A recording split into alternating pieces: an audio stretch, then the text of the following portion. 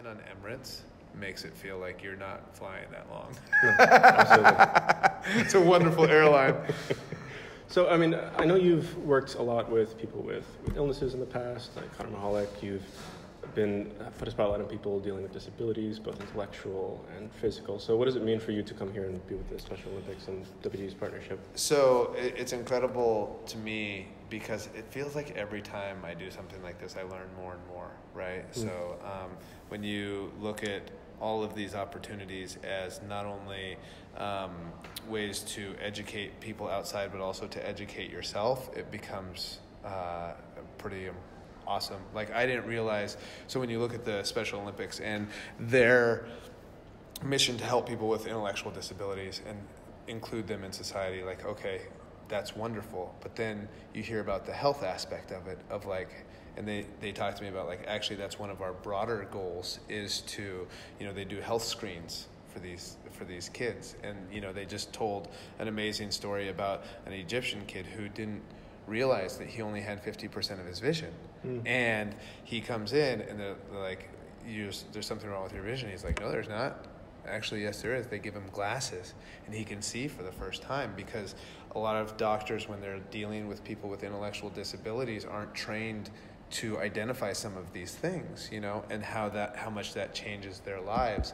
And just to be a part of that and to be able to support that is incredible.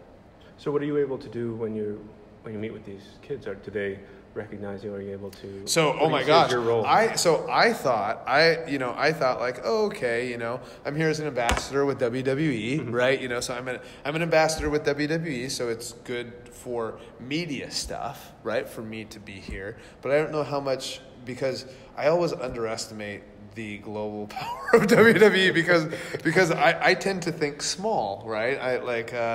And so I underestimate that. And so when I went out onto the basketball court, all of a sudden this young lady comes over, yeah, yes, and then the whole basketball team was around me and wanting pictures and all that kind of stuff, you know what I mean? And so I did that, and then I played a basketball game. One of the things that they do, so one of their big messages is inclusion, including people with intellectual disabilities into stuff. And one of the great ways of doing that is through sport, right? So like, I know for myself, if I'm going to a new area, one of the best ways for me to make friends is to go do jiu-jitsu, because sport brings you in close contact with people and makes you realize that despite outer appearances or whatever, that you're actually more similar than you are different. But so after this experience with the girls, who then immediately after doing this, they were going to play a game. And I was like, oh, I thought we were going to do a little warm-up together. But then I went and played a game with the guys and played a game of basketball. I haven't played a game of basketball in I don't know how long. And it was fun. You know what I mean? And so getting actively involved in that, is just incredible. Yeah. I mean, obviously you're talking about how you're not really aware of WWE's fame. I know you're also a person who, what's your relationship like with your own fame? I know it's not usually what you focus on in yeah. I have weird thoughts about my fame, but it changes, like it evolves over time. So there was a long time, so I did an interview, and I forget where it was, and the interviewer just looked at me and he goes, I feel like you feel guilty about your success. And nobody had ever pointed that out to me before, and I think like that's very true. But I have a lot of really smart friends and people around me and all that kind of stuff who like try to encourage me as far as like, hey, you can use that to improve the world. Like, because part of me in my life, there have been times in my life where I'm like, so I love wrestling. It's really weird. It's like a really weird fascination with this thing we call wrestling, right? So I love it. But there have been times where I'm just like, what am I doing with my life? There's so many problems and I need to be going out and like changing the world.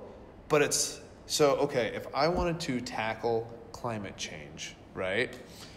So I know a little bit about climate change, but the people who are actually working on it, I would have to put in like 20 years of hard studying just to get where these people already are. Mm-hmm. So one of the better things that I can do is bring attention to these issues, right? And so that is kind of I don't know, when one of my friends specifically is very into being like, hey, you can change, but if you're talking about division of labor and what you can do that would benefit the world the most, it might not be actually doing it, like going out there and doing climate science. It might actually be doing like, hey, bringing attention to it. And so the fame, getting back to your original question, allows you to do more than you could if you don't have it.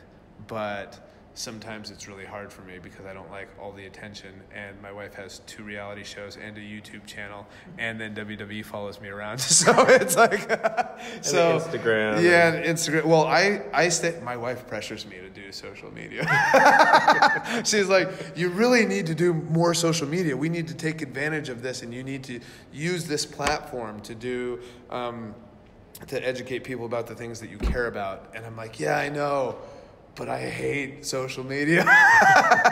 so yeah, I have a weird thing with it.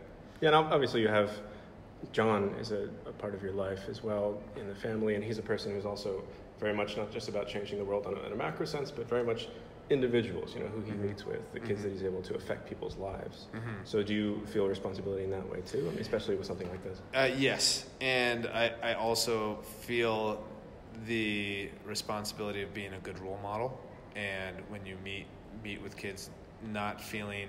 So one of the things that's really hard is meeting with kids and making them feel that they're important, right, to you, and to that everything that they're going through is just as important as everything that everybody else is going through. And so I think that that's an important thing for me, is when I connect with kids like Connor and that sort of thing, is that, like, hey, dealing with them as working with them as individuals. Like, some people, I know it's hard because schedules get so busy and all this kind of stuff, like, okay, I need to go do this thing or whatever, but with WWE they do a great job of like, here's an individual with a problem, and they really look up to you, and so we get to go and take their mind off of some of their problems for a little bit. And I think that that's, I don't know, for a long time I also felt guilty about being a part of entertainment, because I feel like it's a very selfish industry, right? Like, okay, why do you want to dress up in spandex tights and go out and play fight with people? And because it's fun and I love it, but how is that benefiting the world? I don't know, but doing more things like that makes me feel like I do have a little bit of, I am benefiting the world in a little bit, so. Well, back to the selfish aspect. Yeah. Obviously, wrestling's a huge passion. Yes. You want to get back in the ring. Yes. I think you last put it at something like 20% that you get back for with WWE. Yeah. I think that's... Is it still 20%? I think it's increased, but I don't know by how much. So as of today, I'm still not cleared by WWE. But I've been working very hard to work with their doctors as far as like, hey, what do you guys need to see from me to show that I'm okay, right? Send me to any doctor that you want. Send me to any doctor in the country. You can send me to any doctor in the world. I don't care. Like, as far as concussions and brain health and all that kind of stuff, send me to any doctor that you want, and I'll see him. And if they don't clear me, then I'm okay with somebody saying like, hey, because of this or this or this, we're not going to clear you. But when everybody else has cleared me, and then you don't clear me, then that's where I'm like, I don't understand. So, but I think I'm getting closer, and one of the things that I really respect about Dr. Joseph Maroon is that when he's been sent, he's the head of medical with WWE. And when he sent me, his opinion is that I should not wrestle. And when he has sent me to doctors, he could easily send me to doctors who would just verify his own opinion.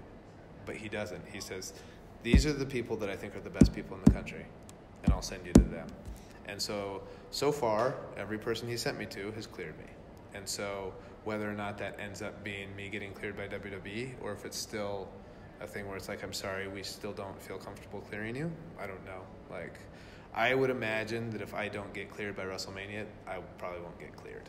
So it's coming up. I mean, you've been saying that for a while. Now we're here. Now we're here. And yeah, and it's And I think that's the hard part, is that we're less than 4 weeks away now. I think maybe we're 3 weeks away today, and it's truer than ever, and I'm still not cleared, and then, you know, that does weigh heavy on my shoulders, right? Because that means a lot as far as if I don't get cleared, my contract is up in September, and then what that means from there, and also what that means is my wife has, like, her business is so intertwined with WWE, right? It's not like I can just like say, hey guys, thank you very much for everything that you've done for me over the last several years, but I'm going to part ways with you and I'm going to go do my own thing.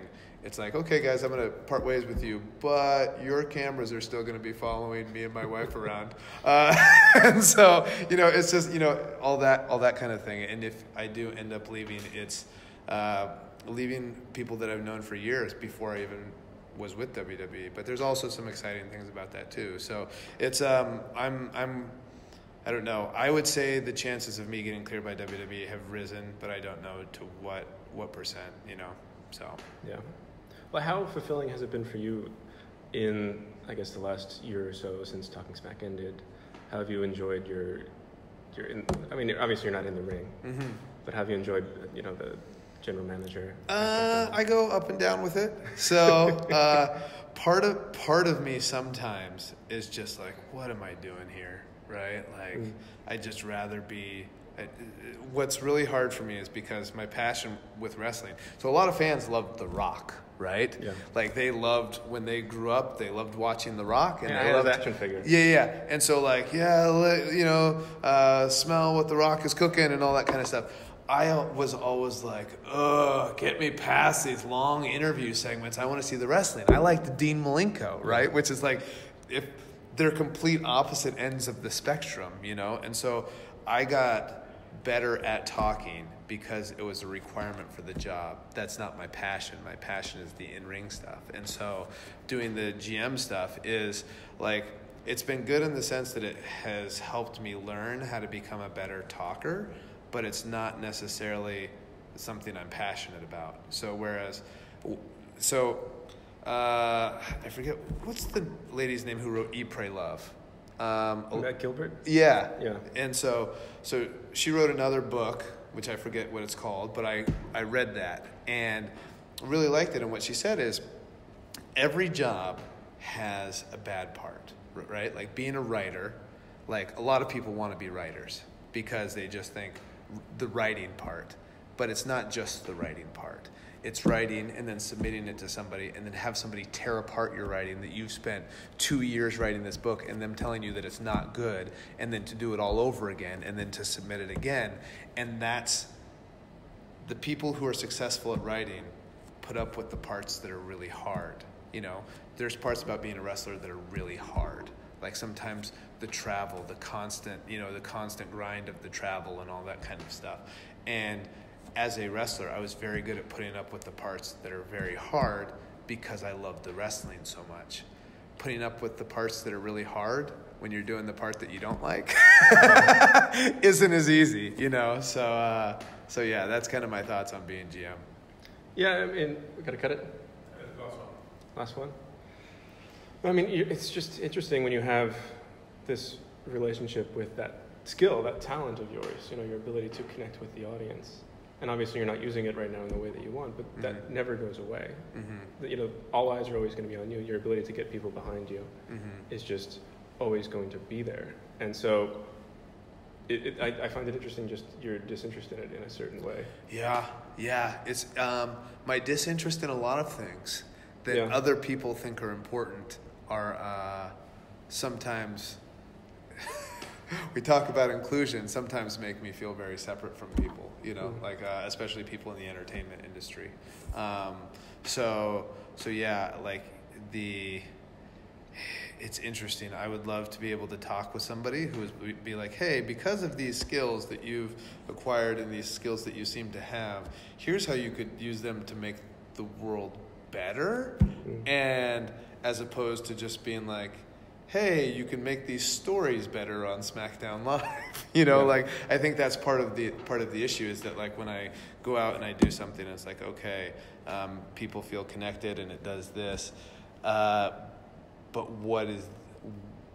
what's the end of that? What's the goal of that? If the goal is not to do either something that I'm passionate about or to do something that betters causes that I care about or betters the world in a thing that I don't care about, right? Like, if it betters the world in this sort of way, then okay, I see the point. But if it's just, there's no in this world, there's lack of a lot of things. There's, some people don't have access to clean drinking water. Some people don't have access to a ton of food or that sort of thing.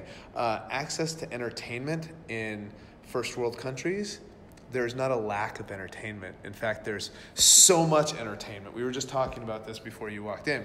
So, do you know how many times people come, because I don't watch much television, people come up to me and they say, hey, have you seen such and such a show?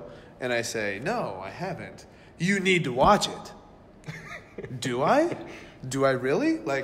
And they say that for 15 different shows because there's so much great entertainment out there. Like all these different places are producing such great entertainment. There's no lack of entertainment, right? And so to use a skill of connecting with people, and how I do that, I have no idea. I don't know why that happens, but to use that skill to just create more entertainment that isn't particularly fulfilling to me isn't necessarily I don't care, right? Yeah. But if somebody could point me in the direction of, hey, you have this specific skill, maybe you should do this with it, or here's an avenue where you could really help people with it, or do this or do that, and then I would be much more engaged, I think, in the process. Yeah. Is September 23rd the day? No. It's actually funny. Yeah, I had somebody say that to me on my Twitter. It's like, does your contract run out on September 23rd? And I was like, how do people even know that? But no, my contract actually runs out September 1st, which is actually the day of the All In show. But it's funny because that doesn't compute. Because people, gosh, I was at the Bahrain Comic-Con the last 2 days, and we did Q&As, and each one they asked me about that. Are you going to be at All In? I was like, no, I'm not. I don't know what to tell you. But yeah, it's so yeah, my contract is up in September 1st. But that said, before this goes any further, I also think I would like to promote a few things, which is I'm really excited about, and I don't know if I'm coming or not, but I'm crossing my fingers that I am coming to the show in Saudi Arabia on April 27th, because I think, so WrestleMania is a big event, right? Obviously the biggest event of the year for us. I think historically, the show on the 27th might end up being more important if you look back at where WWE's trajectory goes and our influence on the region and all that kind of stuff. I think that's it's really cool that we're having such a big show in a stadium in Saudi Arabia with them behind it, because that could be a shift to more shows in the region where we obviously have a huge fan base. And so when you look at WrestleMania, yeah, it's huge, and I don't want to dismiss that at all, but I think what we're doing in Saudi Arabia and doing it, you can tell they're doing it on this isn't hey, we're just doing a show in Saudi Arabia. It's doing a 50-person Royal Rumble match that's bringing everybody from both brands. It's a huge expense, but it also shows how much we're putting into it, and that means how much Saudi Arabia is putting into it. And if it's really successful, how much that means that we'll be in the region more, which is just, I don't know, I think it's super cool. It is super cool. And for selfishly, as I'm here, I would like this to have as much as possible. I got a 10-year deal, so hopefully be back many times more. Yeah, absolutely. Well, pleasure speaking with you. Yep, thank you very much.